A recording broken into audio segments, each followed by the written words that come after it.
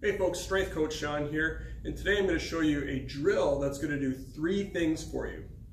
It's going to improve the core awareness and eventual strength that's going to develop. It's going to improve your hip mobility and your shoulder mobility.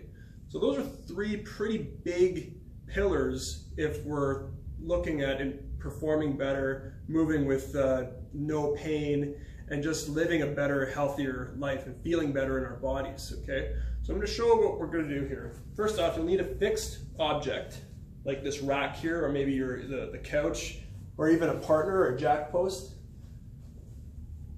We're going to hold high enough so we feel a little bit of work in our shoulders, but not so low just yet. High enough where you can comfortably control. And the first part is we're going to get our pelvic tilt, ribs over the pelvis, stiffen the core,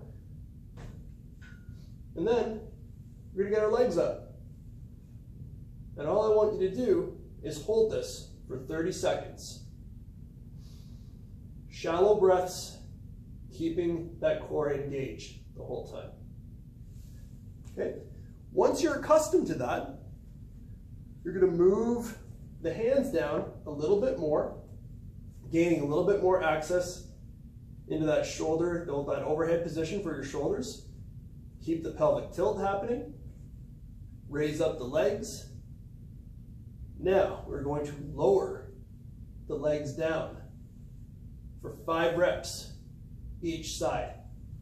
Now the most important thing is we don't lose the connection of that core.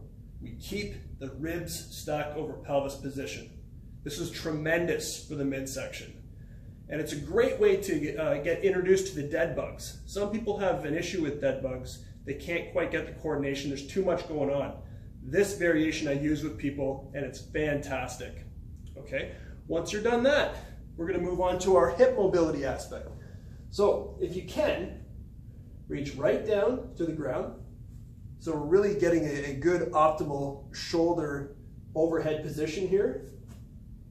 Get the pelvic tilt, raise up the legs, lower one, bring it out to the side, and then right back up. Down, out to the side, right back up. 5 times one way, and then 5 times the other.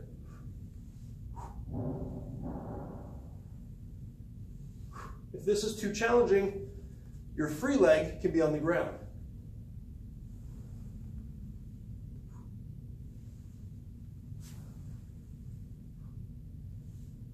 Okay, try to do both sides 5 reps each direction, and by the end of that drill, you should have much better core awareness. It's going to feel great on your shoulders, and your hips should feel nice and lubricated and ready for your day or for your workout.